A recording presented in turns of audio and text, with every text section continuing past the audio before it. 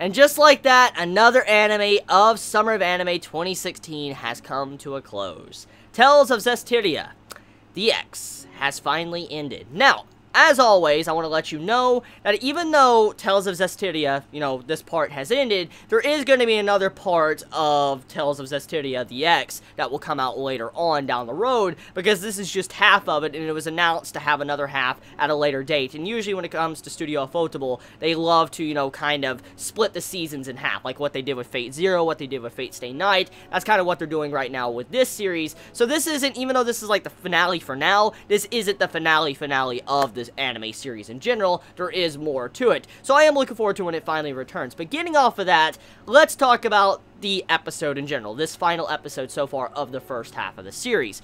So this final episode showcases the final villain, the Lord of Calamity himself.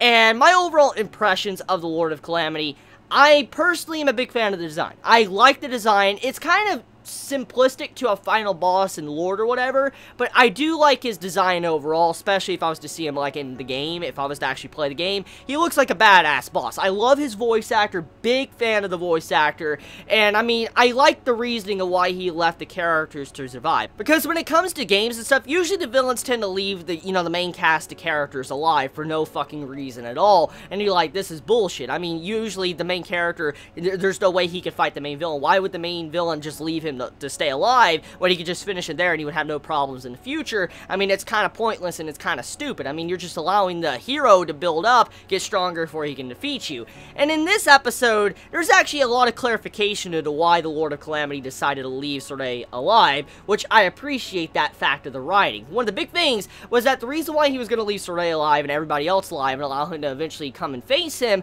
was because he wants more despair. He wants to despair, everybody to feel despair, when the shepherd that has everybody behind him, everybody backing him, everybody thinking he's the main hero that'll save the world from all this calamity, the Lord of Calamity, he wants everybody to feel like, the shepherd is their hero. And when finally he faces the Lord of Calamity wants to put him down and kill him for everybody to fear and have the ultimate despair, and then he wins, and he has more power, inexhaustible fuel. So I understand the point of view of why the Lord of Calamity decided to keep Soreille alive. It makes a hell of a lot more sense than other series when it comes to this, because I mean, usually the villain just walks off, leaves the main character alive for no fucking reason. So I'm very happy with this episode to at the very least clarify why the villain was able to leave Soreille like that, because he wanted everybody to feel despair when he finally killed him. So getting off of that fact, besides my overall impressions of the villain being rather good, I think the overall plot of this episode was pretty nice, the way it's settled for this first half.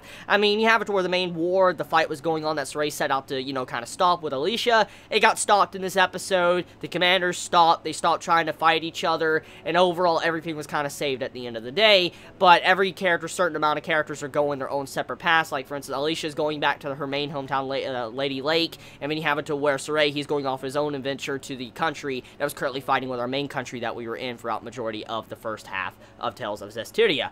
So, I mean, the characters are splitting up, and judging by the interaction at the end of this episode, Alicia might be thrown to the side for a good long while, probably until the end of the next part of Tales, which kind of makes me sad, because she's such a good character, and, I mean, after the latest episodes and all that, I've gotten to see her character development, how she's been characterized and all that. I've loved, her character, and to see how she's probably going to be pushed to the side for a while, because, the next part most likely is going to focus on Soreille's adventures into the other country, and Alicia's not going to have the big focus. It makes me sad, but I guess, to continue the plot, they have to go on adventures, go to different countries and parts of the world, but I just feel like it's kind of sad to know she probably won't be a big focus in the next half of Tales of Zestiria.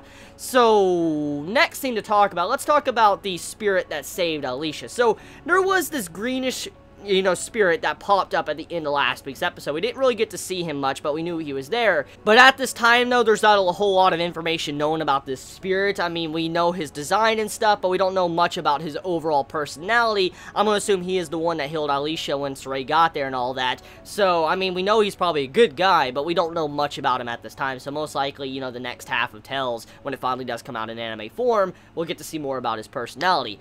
So yeah, my overall thoughts of the first half of Tales of Zestiria The X it was a good series. I mean, it wasn't the best thing I've ever seen from this year or in anime in general, but I mean, it wasn't bad. It definitely was not bad. I think one of the weakest things about the series, though, would definitely be the fighting. Now, as I've already stated while doing reviews for the series, I'm not a person that always needs action to be happy, but when it comes to Tales of Zestiria, since it is based on a game that does have a lot of combat and action and stuff, I felt like the action really carried not much weight at all in the series. I felt like the action, you know, was too quick. It wasn't something that was very awe-inspiring, like, holy crap, this is amazing. I mean, even though the animation looks good in the series, I just felt like the, you know, action scenes, they were handled too quickly, and it felt like there wasn't a lot of emphasis or tension in a lot of the fights. The only times I felt really tension in some of the fights, so when Saray was having to purify certain Hellions, and then that's when I felt it. But when it came to the overall fights and the execution of it, I wasn't the biggest fan of the said fights of the series.